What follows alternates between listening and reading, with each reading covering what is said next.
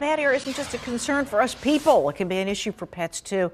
Let's turn to Sonica Bargo for this tonight. Hey, Sonica.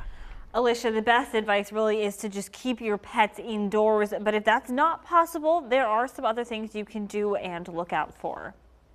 Think about your pets the same as you would think about yourself. The Humane Society of Harrisburg area is reminding people to keep their pets in mind when it comes to the air quality alerts in the Midstate. It's always better to play it safe. Outreach Director Amanda Brunish says the bad air can be just as much of a problem for animals as it is for us. So if at all possible, keep them inside. Keep your windows shut. That'll help keep the air quality in your home better. If you do need to take your pets out, make it fast and make it easy. No long walks or intense exercise. Especially your dogs are going to have to take them out for potty breaks.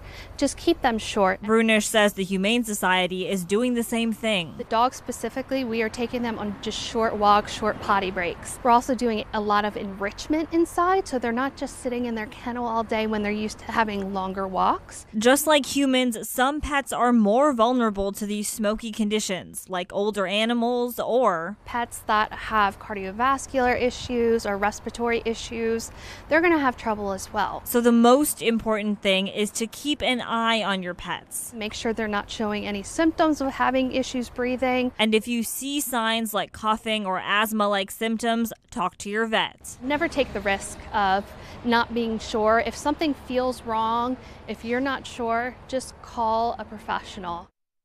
The Humane Society also tells me that while the wildfires causing this smoke are far away, this is as good a time as any to make sure you have a good evacuation plan so you can get yourself, your pets, and everything you both will need out of your home quickly if you have to. In the studio, Sonica Bargo. Alicia, back to you. Sonica, thanks so much. Good advice there.